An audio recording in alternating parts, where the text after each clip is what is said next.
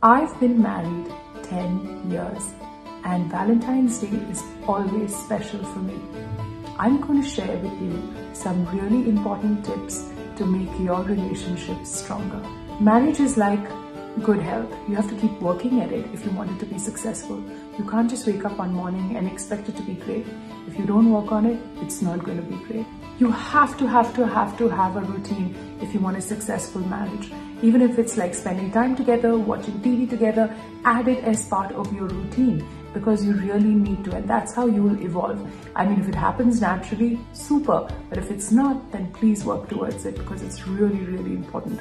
My mom always said, I hope you're on for date night and make sure you have date night every week, even if it's watching a TV show.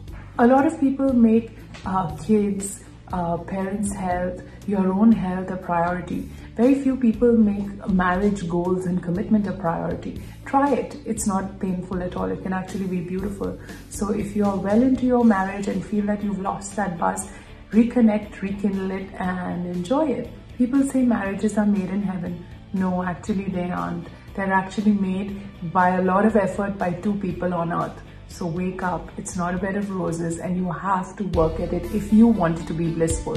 You choose how your marriage needs to be. My spice mix to the best marriage is acceptance with respect and unconditional love. So happy Valentine's Day to all of you.